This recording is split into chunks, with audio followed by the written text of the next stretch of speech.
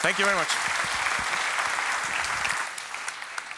Okay, so this is going to be a story about a bunch of vulnerabilities, and I also call it like how to make a talk in 3 hours and 35 minutes. That's why I'm late, by the way. So I got the request to like jump in, and I had this idea about doing this talk, and I've had it for quite some time, and I thought this was a good place to do it. My name is Frans Rosén. I blog on our lab's blog. I broke Let's Encrypt once. I wrote about subdomain takeovers, and Donald Trump got hacked. I won a boxing belt once, and the coolest thing is I was name-dropped in YT Cracker's Green Hat song, so you should listen to that one. Anyway, this story begins in 2016. I read a blog post about, from a guy called Peter Adkins, and he writes about a remote code execution on signout.live.com, which is endpoint for Microsoft. The interesting with this blog post is basically, he goes through a specific CMS, and this CMS is called Adobe Experience Manager, or AEM. And the way he actually got remote code execution basically was due to a vulnerability called CV 2016-0957. It doesn't have a name or a logo or anything, but he actually calls it the world's lamest RCE. And it kind of makes sense. Before he talks about how he actually got the RC on this Microsoft endpoint, he goes around and explains what is AEM. And I'm going to run through it a bit similar to what he did. Basically, he talks about this OSGI framework, which is like open services, G is something I don't remember, but it's open services blah blah framework, graph framework, or and the thing is with this is that it's very nice if you think about like modular things.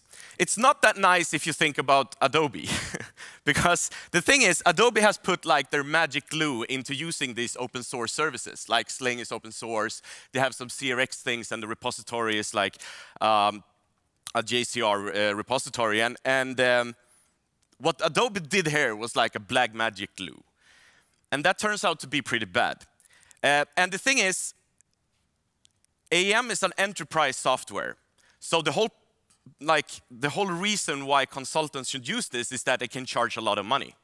So basically, this is the stuff where your what you pay your consultants for actually doing. This is all the customizations they do for AEM. And all this shit is what nobody is updating. So that's my version of this explanation, at least. So let's go through like how AEM actually works. AEM is divided into 3 groups. Being an author, you're basically on this left side, and you publish data into publisher nodes, and these publisher nodes are basically using dispatchers, or basically people are reaching the dispatcher when they go to the website. So this is like HTTP server module. Like this is connected to your web server. And this part is basically a reverse proxy in between. So you have a filter in there, in this reverse proxy, basically trying to filter out bad things and good things. Good things being a real article that was published, bad things being other shit that we'll see later. So for example, pages, metadata, and content is in the publisher nodes. But there's a bunch of admin tools in this one as well. And the thing is, you should not have access to this part, and you should not have access to this part. The thing is, how you create pages in this. Basically, you have the author, and the author actually creates new pages in the repository. He publishes them, they go into the publisher nodes, and basically the dispatcher serves the content, like really easy. However, when you access the content, you go the reverse. You access the content through the dispatcher, you get the URL, it goes through the filter, which is unbreakable. Like, you can't do anything. It's like no idea to even test that filter at all. And then, if all is okay, you can serve the content from the publisher node. And the thing is, the CVE 2016-0957, or like, I'm 2 years old, but I'm inside an enterprise, and nobody dares to upgrade me. This bug basically consisted of this dispatcher, this filter, this unbreakable filter, looked like this. Is there anyone that sees problems with this? I can tell you what it does. Basically, the first rule says, deny everything except if there's stuff in the content directory. However, if you have something that ends with .css or .gif in this case, we're gonna allow it into the publisher node. The bug is here, like really there. Like, it's that, there it is. Or, I don't know how many, but it's like, okay, sorry. Okay, so the bypass of this is basically going into like burp or whatever in your proxy and like modify HTTP 1.1 to $CSS. What happens then is that you go to, oh, sorry, play. Hate this clicker. Cliffhanger. You go to the dispatcher node, you get the URL $.css, and every time is OK time for the filter. That's like, oh, that's fine. Go to the publisher node, and you're just going to serve whatever you want. So enter the publish nodes. What can we find there? What Peter talks about in his blog post, there's some fun endpoints in his blog. So basically, he has one called disk usage. This disk usage basically lists your directory. It's a file listing of your whole repository. You can just go to this $.css and you will see it. It's like, it's ridiculous. There's also one of my favorites. It's called proxy. And you just provide a URL and it will just serve the content from the server. So this is like SSRF per design. And you will serve the example.com. It's very, very, very nice if you want to surf into their internal network, being in these enterprises. And, but there's more than he actually blogged about. So one of the common things when you're using AEM that you now can reach due to these filters are something called the CRX Explorer. Literally, you can go to one of these enterprise websites and go to this one and you're like, oh, this is the file listing of this website. Like, it's ridiculous. And there's other things. The CRX Explorer, which is like more detailed, and you can actually open the content of every object inside this repository.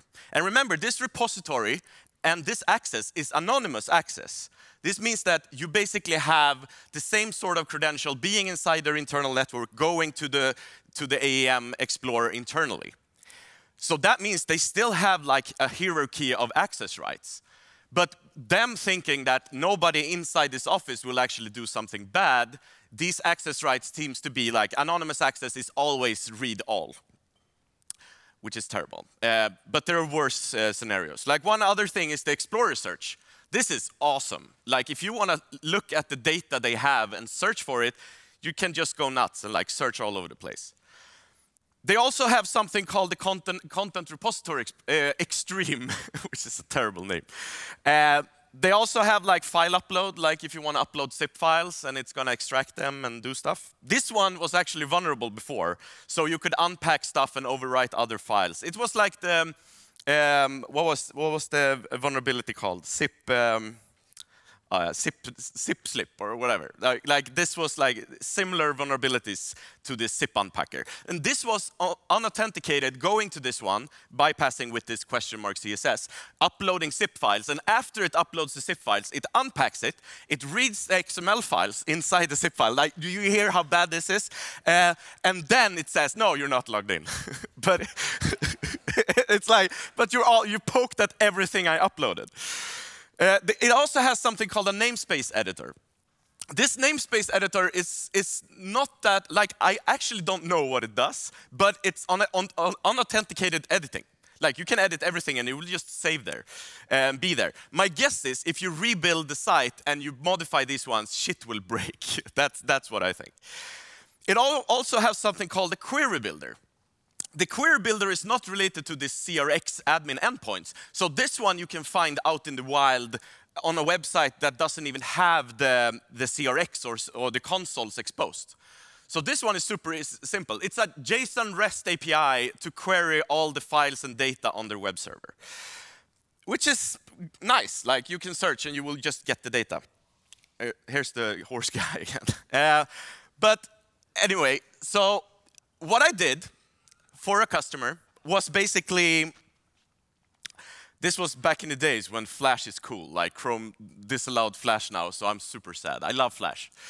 to breaking it. So what I did, like for a customer, I looked for like SVF files. And what it does is basically lists all the core Flash files. It's Adobe, right? They love Flash. So obviously this application being a patchwork of like hundreds of different open source things plus Adobe has a bunch of Flash files. So I submitted a bunch of bugs to this company. And also, here's a bunch of payloads for all the Flash files there is in that little enterprise application. It's terrible. It's really terrible. And all of these are like, you see the SVF upload F9.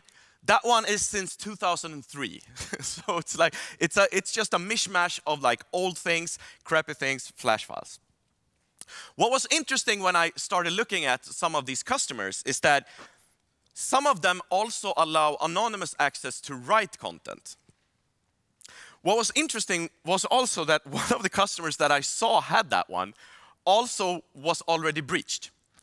However, the person that breached this, he basically like thought it was PHP. So he started creating like PHP files in this Java virtual machine. Which is like PHP info. And I'm like, what the hell are you doing? Like, you can do so much worse than trying to run a PHP code. Like, you already have access to write whatever you want on this website, and you decide to run PHP on it. Like, that's how clueless people trying to do this is. But Peter mentioned RCE in his blog post. And their RCE was basically accessing something else unrelated to the endpoints I showed you. Because there's an endpoint called system/console. And when you go to that one, you got like a password prompt. What Peter did, which is a very smart move, was to try some credentials for this thing. If you're able to actually reach this endpoint, you will see this type of endpoint behind it. And if you get to this endpoint, you can basically go and just install code. What Peter did was admin, and he got it. Because that's the default credentials.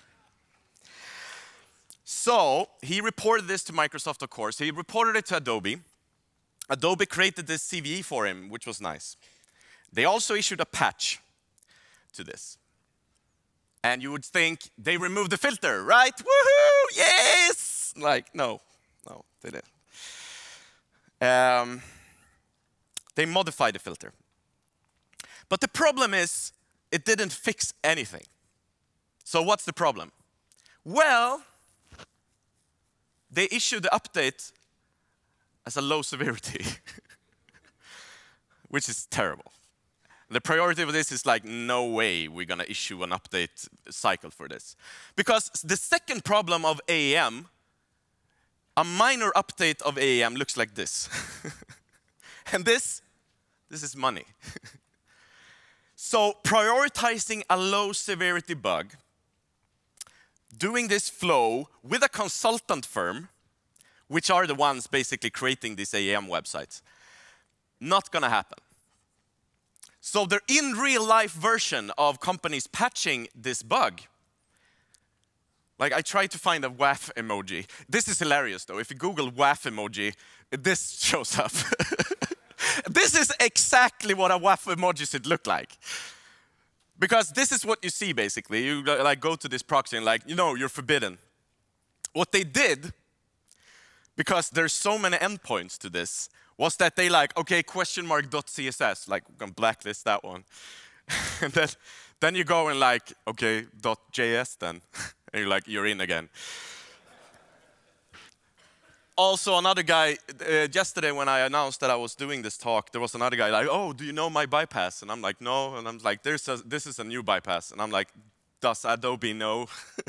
Like, I don't want to expose something. He's like, yeah, they don't really care. They have this patch update since 2016. Nobody touches that patch update, but it's still over there. Like, this is terrible. Like, as soon as, if you actually are digging into this, like online, you will just like, what the hell is going on? Like, this is terrible. Why haven't there been more breaches than it already is? So I'm trying to like enlighten people, like, fix this. Shut down your website, build a new one, pay $200 million, pay a new one, whatever. Like, I don't care. So the passive-aggressive sysadmin in this case was a customer using AEM. They created drugs, like legit drugs, like legal drugs. And they had a bunch of money, like a billion-dollar, international billion-dollar company. And suddenly I get like email from HackerOne saying like, here's a private invite for like, we make drugs. Can you please look at like our shit and see if it's bad or not? I go to this website and I look in the source, like you do, right? So you go and I see these signs. The content, the AEM, and the ETC designs. These are indications that this is an AEM. Like that's one of the first indications. You can basically go to the start page and like, okay, it's AEM.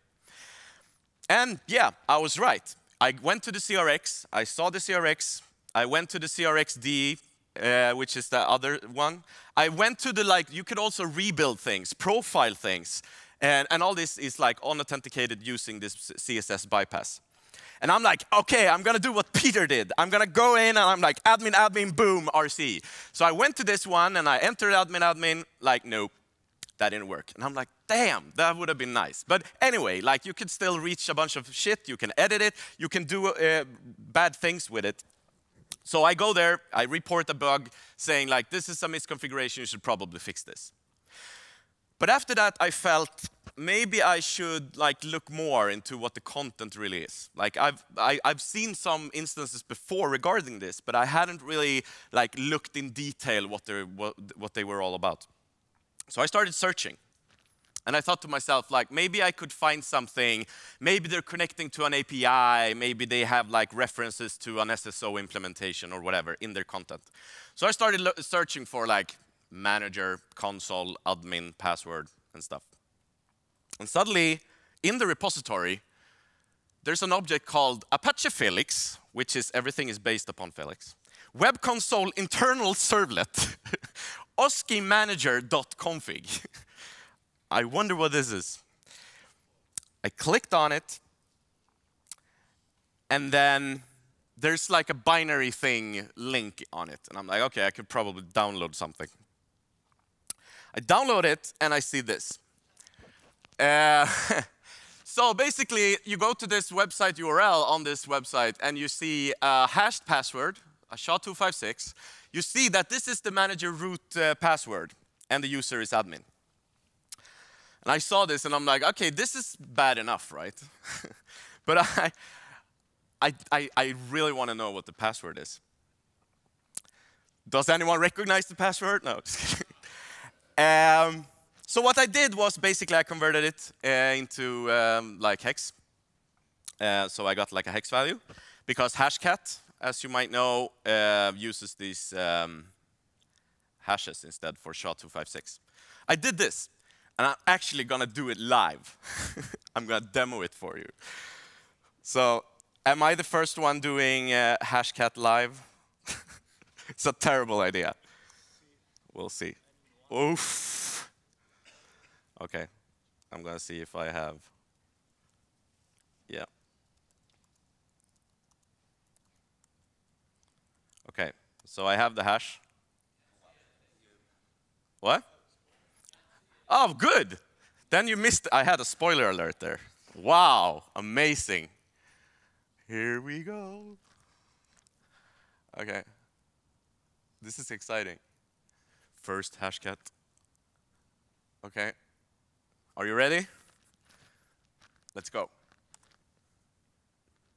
Boom! We got it. Here it is. Best password ever. This is a multi-million-dollar company all over the world. Their .com website has admin and I hate you all. And this is not a joke. Yeah, so it took 2 seconds. So I guess like this talk will probably manage to have that in the talk. I hate you all. So I went to the system console and like probably outdated password, right? This was, I think it was like 2 years old also. It wasn't that that knew when I found it. I entered admin and I hate you all. So what could have happened? Like, yeah, I got it. I'm in, and the first thing I see is like install update packages. Like, okay, this is urgent, like one of my few urgent reports. This was on a Saturday. And in the report, I wrote to them, this is actually the working password for all your sites. Because they had like, because they were multinational, they had like 15 Adobe Experience Managers separate from each other, having I hate you all as the password. And I love my mitigation advice to them, like, please, like, change it to a much more complicated one than this one. So the thing is, this is a special case, of course. Like, this object is not supposed to be inside this console. One of the reasons why this object was in there from the first place was a migration between different versions of AEM. And they moved the location of the config. This config turned out to be saved for some reason by backup or regression or whatever. So this one kept there. I haven't seen this object all over the place. It's not a 0-day exposing this object. I talk with Adobe, and they're like, no, they are doing it wrong. Like, we are safe. And I'm like, isn't the problem that people like exposes this because you have a low severity of your CV? And they're like, no, I mean, it's basically low. And I'm like, no, it's not low. Like, look at what you can do with this. Look at this is a perfect tool to actually reach out and do other worse things. Like, you don't expect people to watch your repository like that. So the thing is, there's a bunch of companies using this. There's some public bug bounty programs. I will just announce them to you. Like, here's some public programs that you can take a look at. All of them are using AEM. The other one is like, I don't know the word for it, but it's like a image game. You can try think about who they are. Thank you very much.